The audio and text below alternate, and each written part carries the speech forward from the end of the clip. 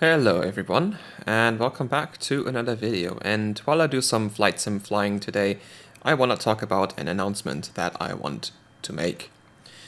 So, this has been a long time coming actually, because I've been asked about it in the past before and decided to do it, but then just kind of forgot about it for a bit. But now I'm following through with it, and that is that the channel is getting a Patreon page.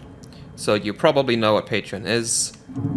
Like, you know, quite a lot of creators use it so that people who want to support them can support them through an official channel, and also maybe get some, you know, extra perks out of it, which I'm also planning to sort of implement. It's nothing too crazy, but I want to show my thanks for helping out a bit. So, yeah, so Patreon's a way to financially support creators on a monthly basis. I think, like, I have currently configured 3 tiers. I don't really expect anyone to use the second and third tier. I pretty much expect everyone to go for the first, which is €3 a month. The others are 9 and 25 euros a month, which is just the default number that Patreon suggests. So, yeah. The benefits of each tier are pretty much exactly the same. It's just a different amount of financial help that I receive from you. So if you're feeling generous, then you can use extra tiers, but you get exactly the same benefits. And first of all, the benefit is my gratitude, because yeah, I will thank you a lot for supporting the channel. Helping out to acquire new hardware and new equipment for the channel. And yeah. Other benefits is that patrons will get some input into what kind of videos the money will be used for. So like if, you know, if people donate, and then I'll go, I'm mostly in it for the repair content, then I will use the money that I make from Patreon for repair videos, for like buying replacement parts, soldering equipment, or just also more hardware to fix. And yeah, so you do get to have a say what the Patreon money is used for. Depending on what people sign up for. Other than that, you will also get access, like early access to videos that I've uploaded, because sometimes I make a lot of videos in a quite short time, and because of the YouTube algorithm, I can't just go out and release them all at the same time. That's a pretty bad idea. So you want to space them out with like at least one, probably 2 or maybe 3 days in between.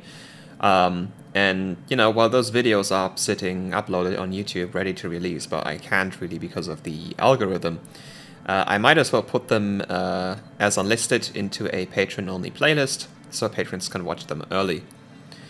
Similar idea with patron-exclusive videos.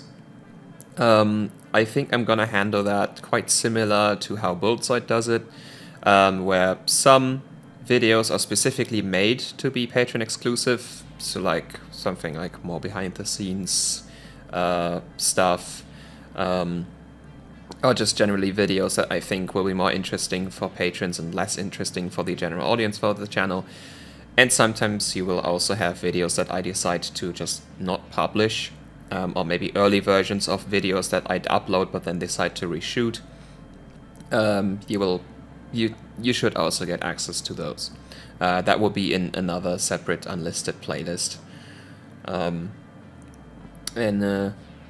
Yeah. So that's the sort of planned benefits that you will get from supporting me on Patreon. The benefit list does not include a Discord server at the moment. It is potentially planned, should enough demand be there, but right now I don't think there will be enough demand to justify making a Discord server. The only use that I think I could at the moment get out of it is posting like Patreon videos instead of putting them in a playlist. But I could also just do it with a playlist. Like, as long as the unlisted playlist remains unlisted, no one who's not on Patreon won't be able to access it. Or, like, will be able to access it. Yeah. So, yeah, because, you know, it's a pretty typical thing for Patreon supporters to receive access to a Discord server.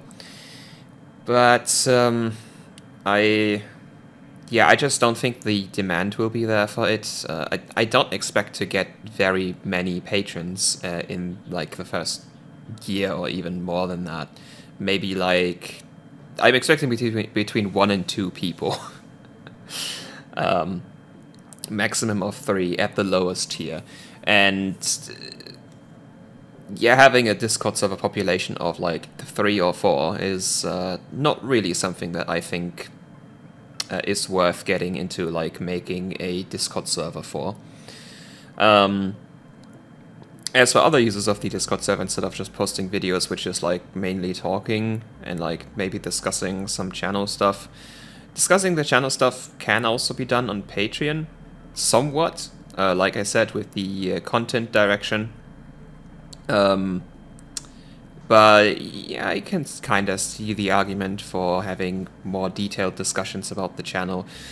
Like, as I said, I will be looking into a Discord server, I just don't think the demand is there for it right now.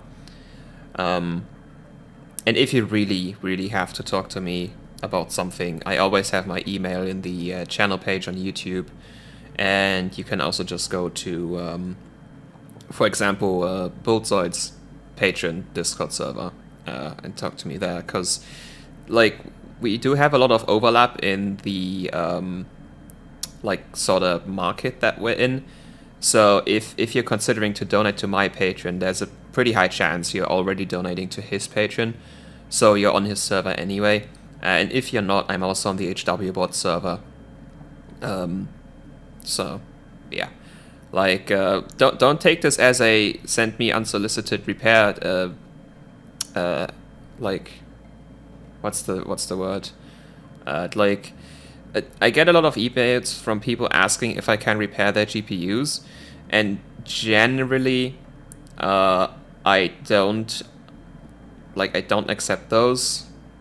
Sometimes I do, because sometimes the cards come with a the card is trash anyway, I would be throwing it away, I don't need it back, and then I'm fine with that. But if it's like an expensive card that people still intend to use, then I don't think my skills are good enough yet to do that. And yeah, like, I don't want to be at risk of breaking people's stuff, basically. So pretty much the only cards that I accept for sort of repair is when they come with a clause of either you can keep it, or if it doesn't work out, you can keep it and only send it back if it works.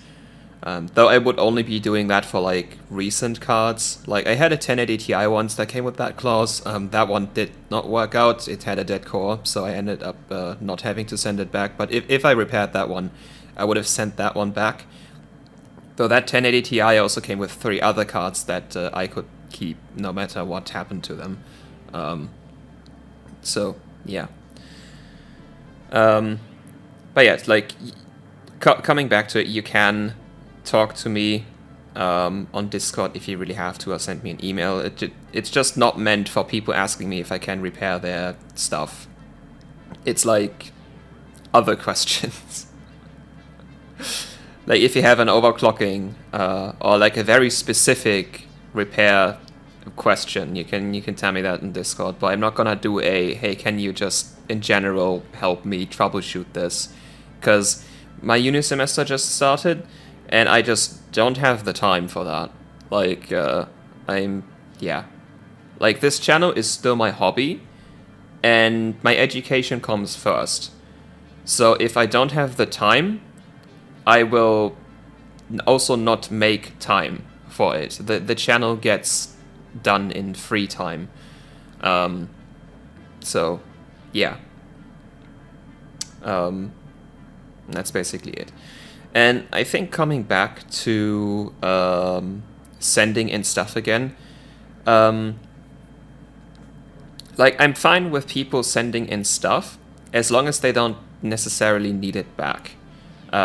So if you have like old hardware that it's just literally trash, or old hardware that you don't think is worth putting on eBay, but still don't need, you know, if it's something interesting for overclocking, then yeah, sure, you can send me an email if you want to send something in. I will also take that hardware, assuming it's like something worth fixing. It's just I won't really accept things that's like, oh, here's a broken like 3070. Can you fix that for me so I can game on it? That, like, yeah, basically anything that I might have to send back, I'm not gonna really generally accept. Unless edge cases where the 1080 Ti was, where, you know, like, if it doesn't work out, don't care, can keep it.